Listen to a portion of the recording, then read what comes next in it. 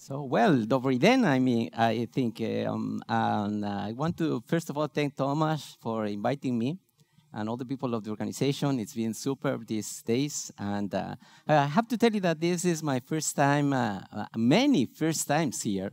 First of all, first time I'm presenting in Europe. I've done this in a few countries, but never in Europe. First time in the Czech Republic, and last weekend, as my wife, who's around there, she likes trail running. We were in Pilsen and doing some trail running there. And as I just crossed the finish line, usually in other places they receive you with water or maybe some these sports beverages and things like that. But they received me with beer. So I thought, I think I like this country. Yeah, even when you do 2 hours of running, you get beer. So let's go with the presentation. We are going to talk about gRPC, this new framework, this new protocol for creating and then interacting with web services. And first of all, who of you have already used gRPC? Could you please raise your hand? And 1/3 or so. So you are going to get very bored because I'm not going to tell anything that you don't already know. For the rest of us, I hope this is going to be interesting. Most of the material is going to be introductory, but I do have a couple of examples that probably you will like. Okay, so let's go on with this. What we are going to talk about, first of all, what is gRPC about? A little bit of concepts and theory and the goals of the people that designed this protocol. Then we'll see a little bit of code, a very, very simple example, the hello world of gRPC, if you like. Then we'll discuss performance and why gRPC is so good with speed and with bandwidth. After that, we discuss streaming, which is especially attractive aspect of gRPC. I'm getting ahead of myself, but the streaming allows you in one single HTTP session, send multiple messages, multiple calls in just one session. So that opens up the door for a number of possibilities. We'll see some examples of streaming as time allows us. I don't know, we will see 2, 3, or maybe even 4. And once we already have general ideas about gRPC and how it works, we will compare it with the usual stuff. How many of you use Web API already? Can you raise your hand?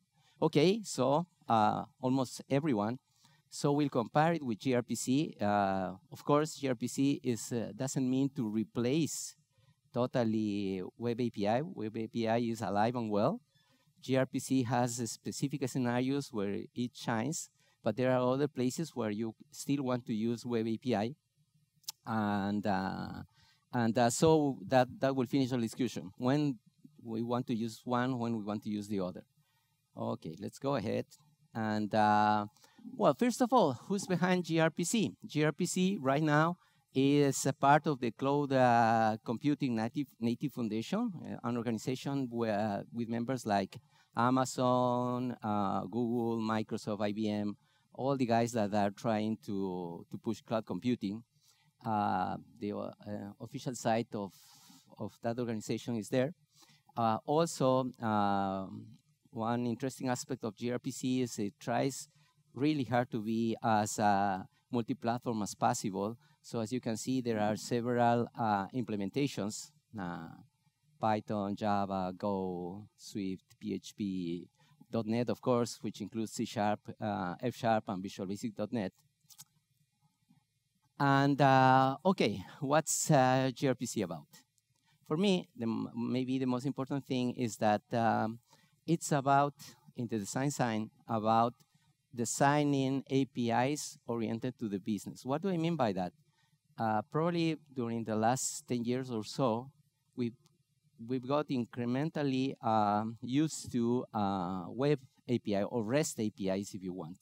And REST APIs, the center or the idea behind it is that you have entities, all kinds of entities. customers, products, invoices, orders, whatever you want. And then you have to work with these entities, create them, modify them, delete them, filter them, search them, etc. Okay, so it's if you want, it's an entity-oriented world when you work with REST APIs. Many scenarios are just okay with that, but several others not so much. On the other hand, we can think of an application as a number of business processes. Make an order, do a payment, cancel a contract, etc. So when you think this way, you are creating an API not based on entities, but on operations, on business operations. Okay, and I think that gRPC shines better when you approach your problem through this business processes idea. Okay, that's the first thing on gRPC. If you want to get a little bit technical, that means that you usually create a contract which defines the operations and which define the data structures, excuse me, that are interchanged by these operations. But if that sounds to many of you a little bit like a Windows Communication Foundation, and by the way, how many of you have used Windows Communication Foundation? Almost everyone, that of course, again, includes me.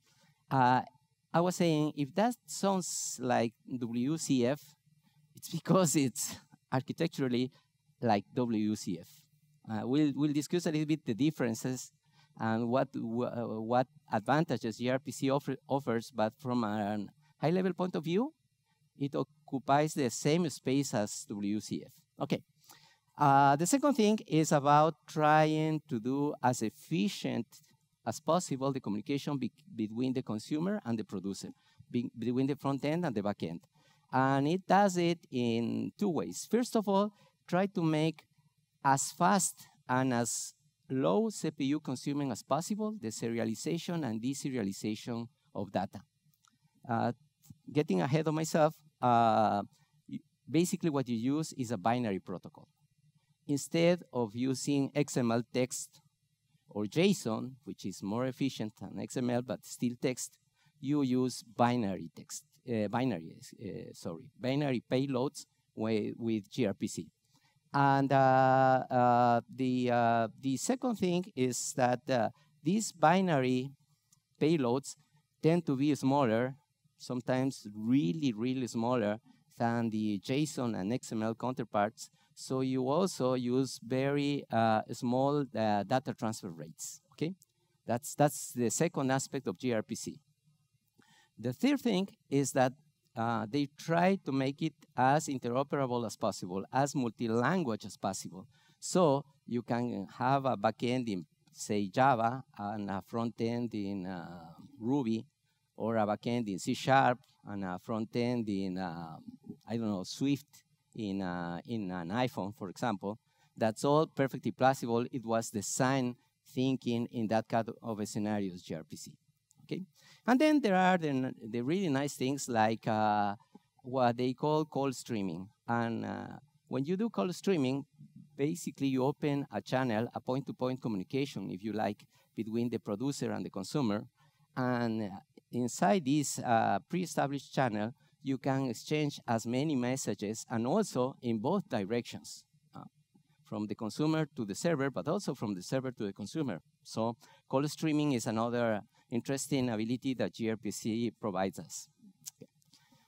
If you are really technical, and if you don't think too much about these astronautic architects and things like that, what you could say is basically gRPC is use the new abilities of the HTTP2 protocol and add it with protobuf, this very efficient serialization and deserialization protocol created by Google, which, by the way, gRPC supposedly is Google RPC, but as you can see, the official name is a little bit more funny there. Okay, so let's go to our first example. What we are going to do very quickly is just create a server, check the contract, and the contract is a proto file Then we'll check the implementation, just quickly see the C# code that implements the service. And after that, we create the client. So let's go to, let me see where it is. Where you are, my friend. Here it is. Okay, great. And command prompt. There we go. So with .NET Framework 3.0, one interesting thing there is that we have a specific template for creating backends or gRPC backends. The name is gRPC, as you can see there. And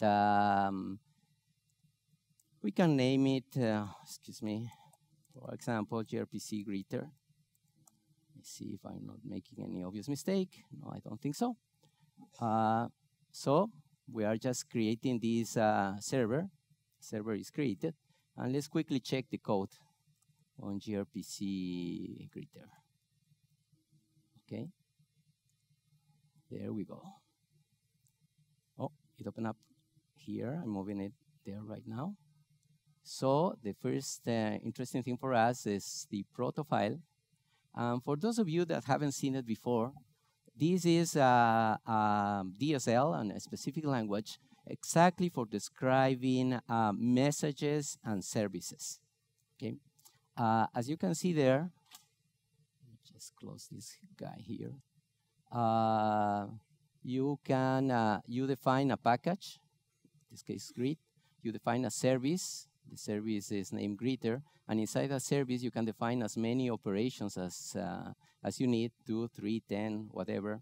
Okay. In this case, it's an RPC operation. This is the name of the operation. This is the type of, in this case, we have just one argument for this operation. And this operation returns something of type hello reply. And down here, you can see the definition of, first of all, the request, the type and name of the fields. What this is the position, meaning that gRPC or protocol buffers, to be exact, defines the strict order in which the fields will be serialized. Okay, this is important. We'll see later why. Okay, and this is the reply. The protocol buffers or the proto buff language is easy enough to learn the basics in just a couple of hours. And then, of course, as you need anything additional information, there is a number of sources. Protobuf is pretty popular, and not only in the web services space. For example, there are some databases that actually store information as proto files or using the protocol buffers protocol. Okay, so it's not only for web services. Great, and that's our server. And if I didn't do anything terrible, if I just get it running, we'll have a Kestrel server running, and there it is. And we have already our first gRPC service running. Okay. If we have time, we'll come back here to see how we initialize the Kestrel environment to start the web service and to use the gRPC services. Okay, but right now, let's go and create the client if you want. And for that, I'm just going to create a plain console. Okay, and let's call this gRPC greeter client. Okay. It's just a plain console application. Of course, if you are creating, for example, ASP.NET website, you can use code pretty similar, or actually totally similar to the one I'm going to show you, in order for your ASP.NET application to call to a gRPC service, no problem. Okay, so that's the first thing. Now let's go to that client, and there are a couple of packages we need there.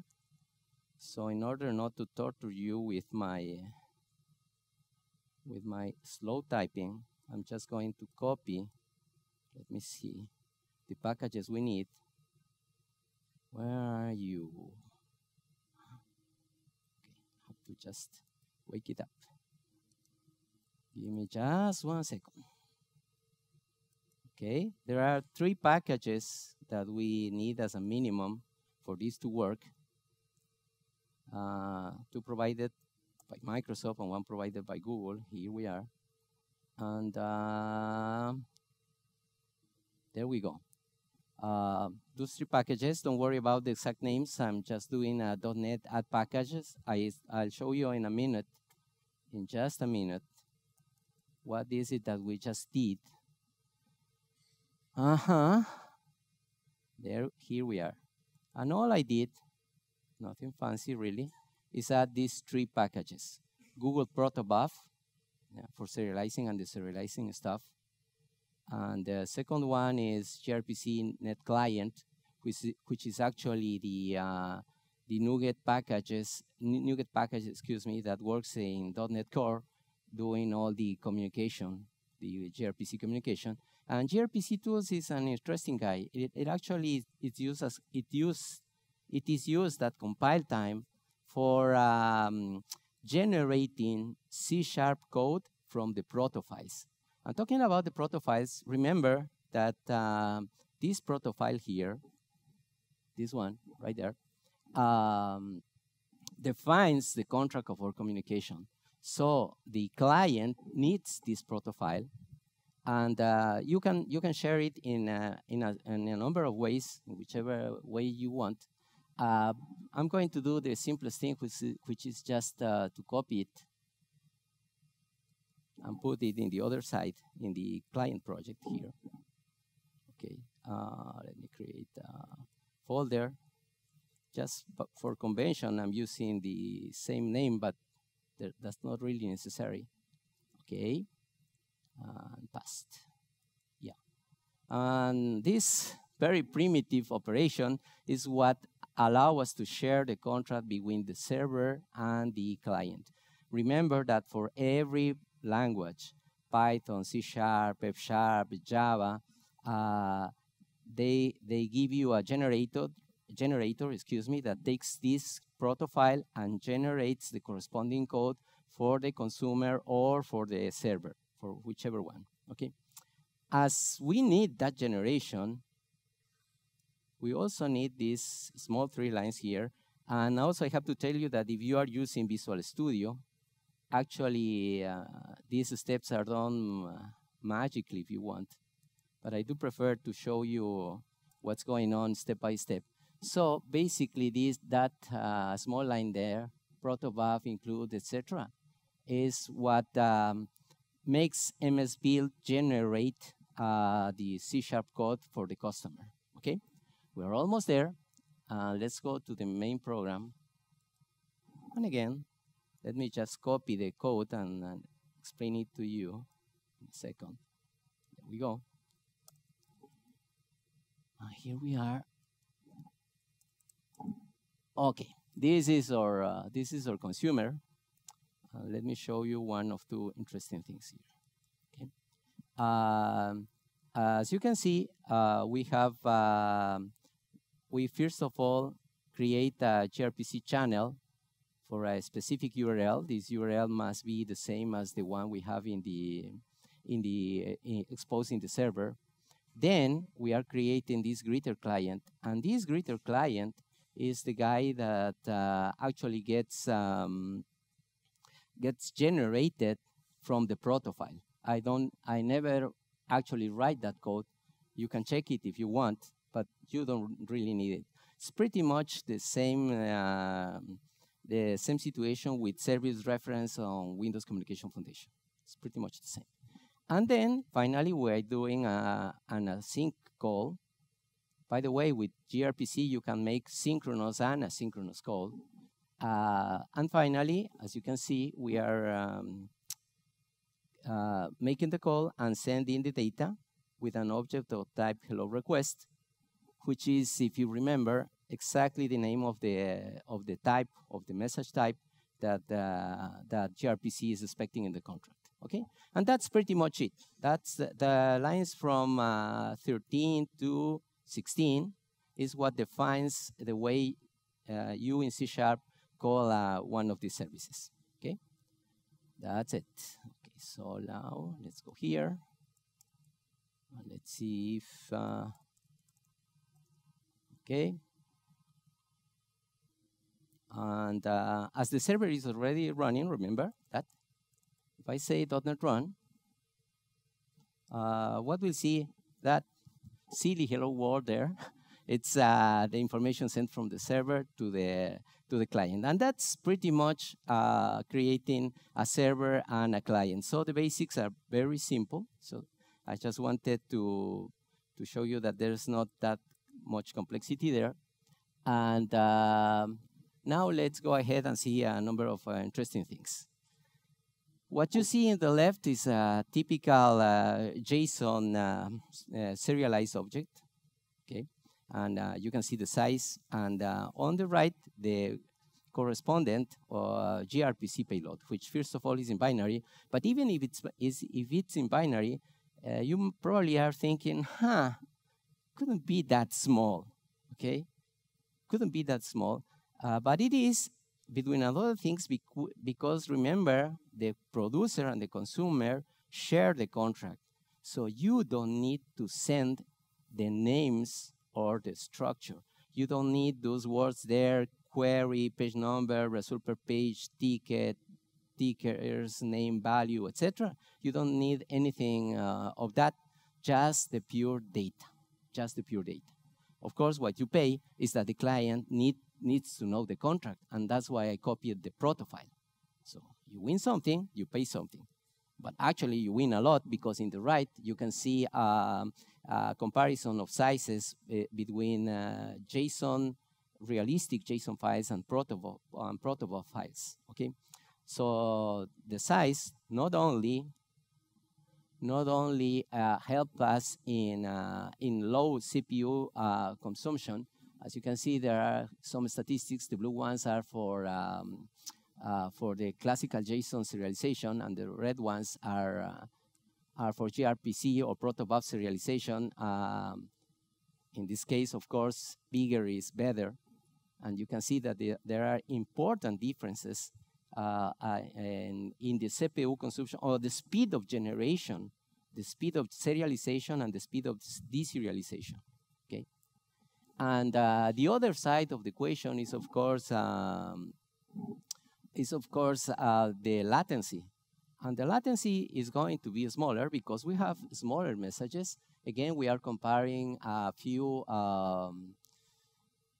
examples of classical REST services in Python and in Java. That Spark, by the way, that has nothing to do with the Spark big data thing, but it's a small web services server for Java, okay?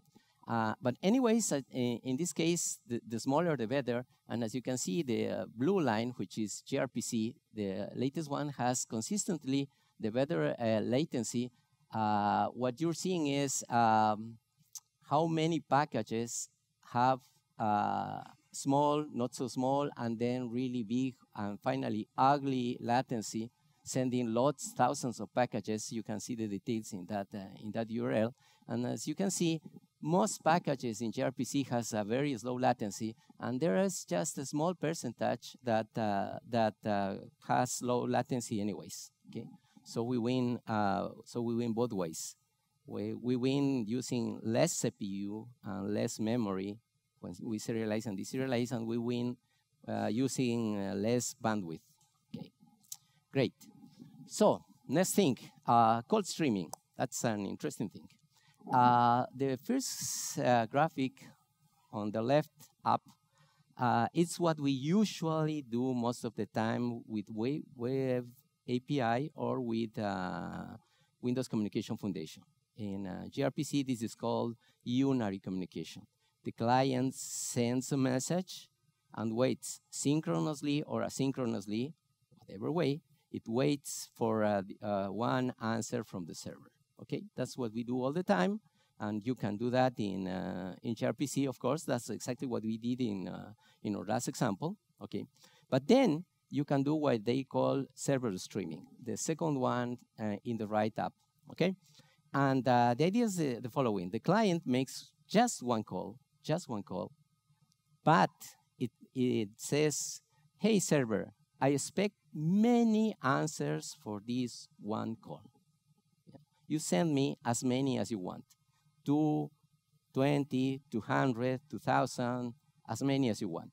And then the server in that specific channel, which is already open, starts to send as many answers as it has. Till when? Till one of three things. The server is exhausted, and it informs the client, hey, I don't have any more information for you. Second, the client says, I have enough. And the client says, you know, I don't want any more packages. Even if you have additional information, I don't want it anymore.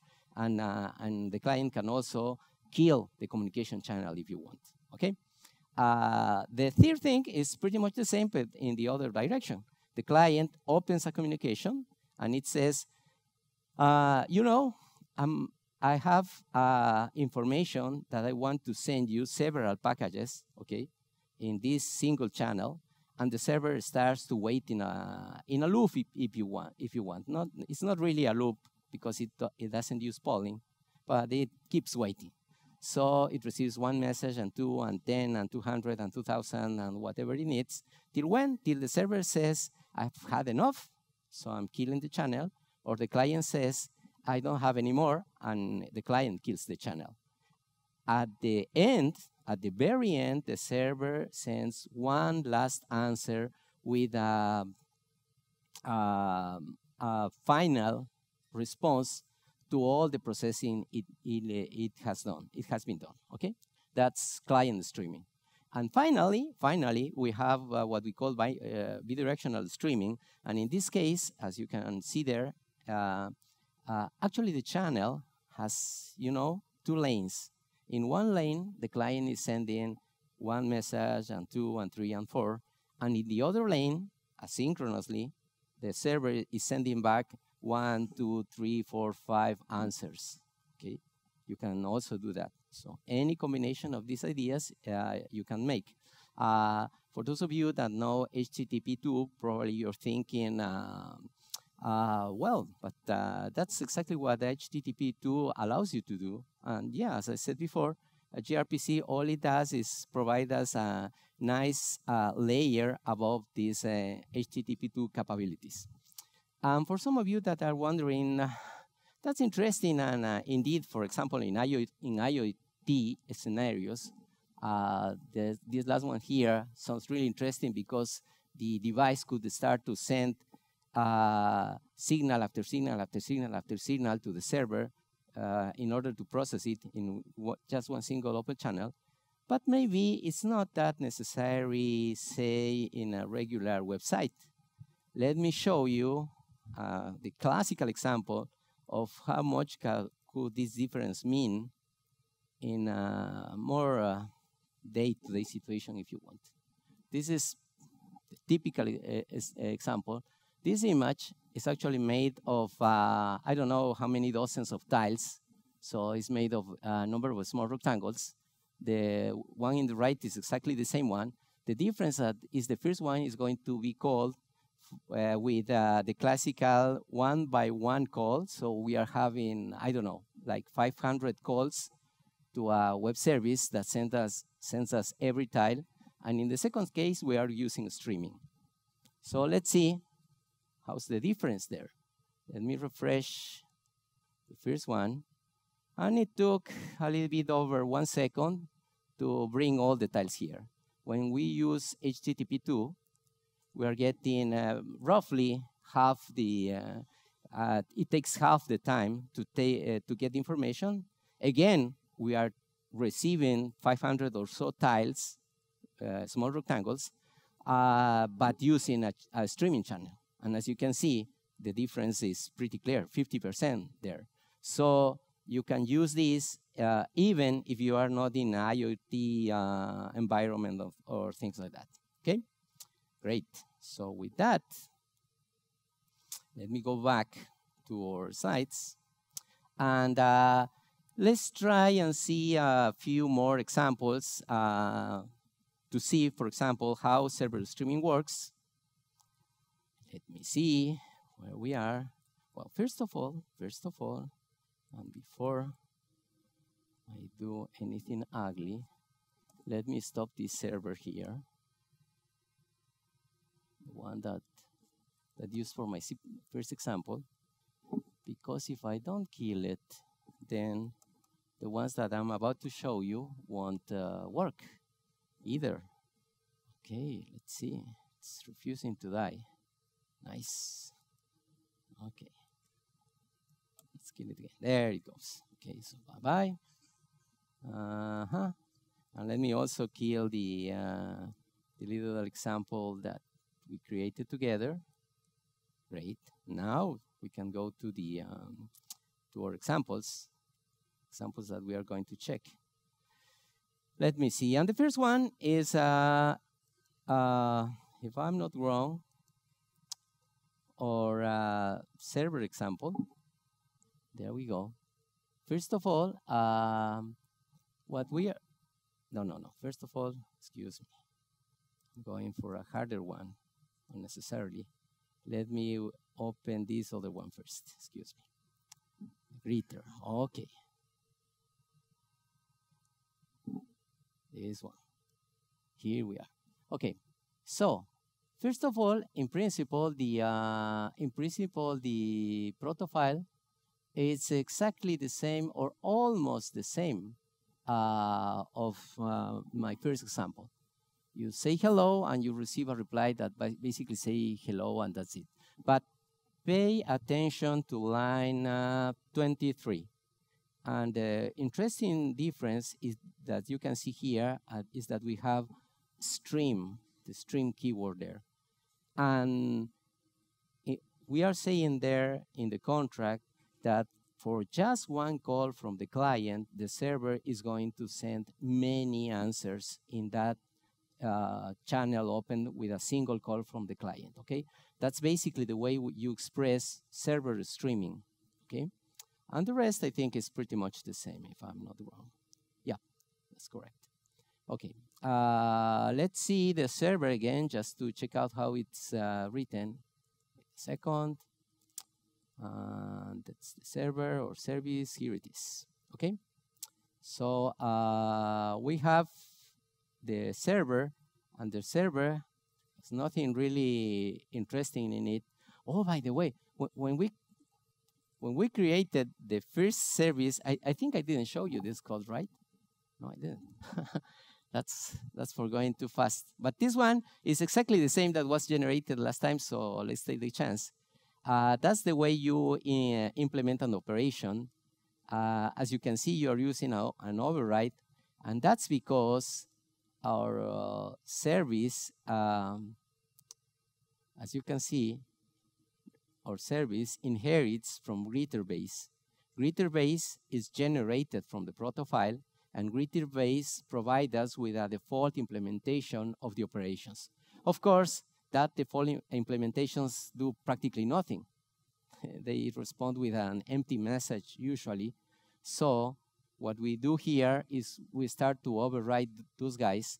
You can see that the operations are implicitly asynchronic. That's why the task is there. We receive the data, and also we receive the context information. And in the context information, you have access to all kinds of metadata, you know, the HTTP headers, the user tokens for authentication, authorization, etc. All that stuff, you get it in this object here, okay, which in real life is indispensable. And to send back the result, we just return from result call with an object. This type hello reply was again generated in C# from the proto definition. Okay, okay, but this one is the old one. It has no surprises there. The one far more interesting, and let me close this for a second, is the say hellos, because remember this guy was answers, with a stream. And as you can see, things get far more interesting because you receive the initial request. Here it is, just one request from the user, but you are expected to return a stream. Okay, that's the interesting difference. And again, you have the context. So this iServer stream writer for us is a stream like a file stream, very similar to a file stream. And what do we do? While we don't get a cancellation token from the consumer, from the client, we keep on doing this, whatever it is. And every time we write an object to the stream, a new message is sent to the customer. So in this case, we are just sending 1, 2, 3, 4, etc., etc., etc., messages to the customer. And just to make things visible, they are making an await here, just waiting a second. In real life, of course, you want to go as fast as possible. Okay? So that's a streaming service in gRPC. Now, let's see the consumer, the ones that takes this information. So that guy is this other guy here in client and in program. Here it is. Nothing interesting in principle. We have the client, the address. We are making a regular call, which is exactly the one we made a few minutes ago. And then we make a streaming call. And this streaming call is the one that's interesting, okay? So the unary call, no surprises there. We are calling the say hello async with one message and receive the answer. Okay. The interesting one is the server calling one. Okay. As you can see, we create a cancellation token. We are getting ready to send a message of in the style of it's enough to the server, and we are just doing it after 3.5 seconds. Yeah. It's just for example. So we create a client, but this time for the say hello, and we send. Remember that in this case, we are sending just one message to the server, just one message, and start to receive several responses from the server, okay? And how do we receive those several responses? The magical line is line 59. We make an await for each, and this await for each will asynchronously wait for every message that is sent by the server. In our case, remember the server was stopping every second. We will receive around 3 messages, 3, 4 messages, depending on the situation, from the server, and we receive it as a stream, okay? And what we do with every message that we receive is just process it. In this case, we are just saying greeting, hello, whatever, to message 1, message 2, message 3, etc. Okay? When finally the conversation is canceled, we just say the stream was closed. So closing the stream, there are a few ways of closing streams, but in this case, we are doing it, this way. We are creating a cancellation token and making that cancellation token start itself after 3 seconds. We can also explicitly send a cancellation if we want. And that's pretty much it. That's what makes this thing work. Okay, so as we have not so many time, let me show you another example. First of all, do you have any questions about this specific code here? No? Nobody says nothing? That always worries me because I'm not sure if I'm boring everyone or nobody is interested in understanding anything or I'm being super clear. I'm never sure. Okay, so let's go with the counter guy. And this guy illustrates the streaming the other way around. In this case, remember, the customer is sending several messages, but the server is processing them during one session, if you want, okay, during just one session. All the messages that keep coming. And to begin with, we are not sure if we are going to get 100 or 1,000 messages in this specific communication, okay? So, so here we are in the counter guide. And let's see, as the interesting one here is the, well, first of all, let's see the profile. First things first, okay? And what we are going to do is interesting in this example. We have the counter service, and we have, first of all, the increment count service. This guy just adds 1. Every time we call it, it adds to a counter 1, 1, 1, 1, 1, 1. And this other guy here, accumulate count, on the other hand, adds an arbitrary number. It could add 5 or 10 or 15 or whichever number you want. So what we are going to do is to call once increment count, and then we will call accumulate several times. But you know the server will keep on adding the numbers. Okay. By the way, this increment count doesn't have or doesn't need any arguments when you make a call. So protobuf has this specific value, empty, which actually means I'm not sending any payload. Yeah, the HTTP2 body, if you want, will be just empty. Okay. Okay, that's the first thing. And the counter request and counter reply just have the number, no? The number that we are sending back and forth. Great. And the client program is this guy. Okay.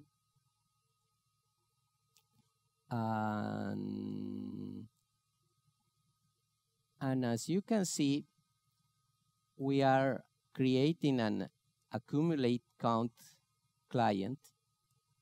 We are just, in this case, 3 times generating a random number, whichever it is, it doesn't matter. And we are calling through the request stream. Here is where the magic is happening, because every time we go through line 58, another message is sent as part of the same session. Yeah, you can send as many messages as you want. And when the client sends a complete async in line 62, the conversation, the specific conversation is closed. Okay, so that's what it takes to implement. Let me go to the slides for a second. That's what it takes to implement this guy down here, clean streaming. Okay, not hard, as you can see. Okay, great. Now let's see how the server sees the world. And the server, we have the service here, this counter service. Okay, the counter service by itself has the increment count. This one is a regular guy, so it receives just 1 call and returns 1 value. I do want you to note that you see here, this is the service, right? And this guy is receiving, when we instantiate these servers, this object, excuse me, an incrementing counter object. This is actually a static object, so we just have 1 instance of this object, just 1, okay? This one only instance is reused every time for every call, and that's the place where we keep accumulating the data, okay? So, well, how many of you have used dependency injection in ASP.NET? Almost everyone, so I'm using regular dependency injection from ASP.NET to do that trick. So that's nothing to do with gRPC, it's regular DI, everyday DI. Okay, great. So the interesting guy is the accumulate count, because this guy is designed to keep receiving messages.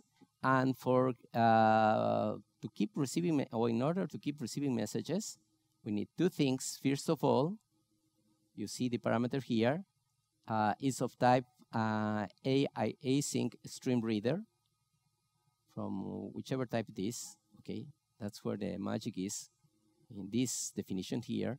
And then it's almost the same that we used in the client in the previous example, almost the same that we used in the previous example, except that now the for each is here. So every time the client sends a message, we receive it here, and we are just calling increment. Okay.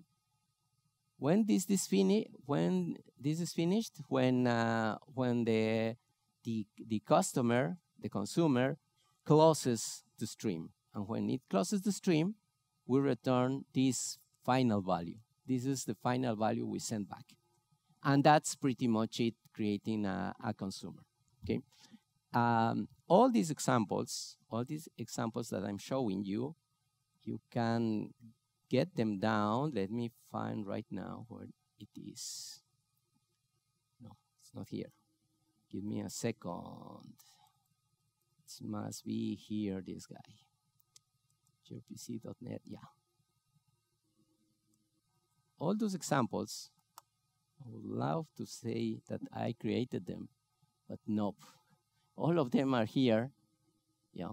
And you can see many other examples of bidirectional streaming. You even have a mid processor there, fast speed streaming, and many other options there. Examples simple and clear as the one I'm mentioning you. So I would like to refer you to that set of examples to see the possibilities. Let's go ahead. Okay, now that we have a certain understanding of this thing, let's compare with Web API, basically.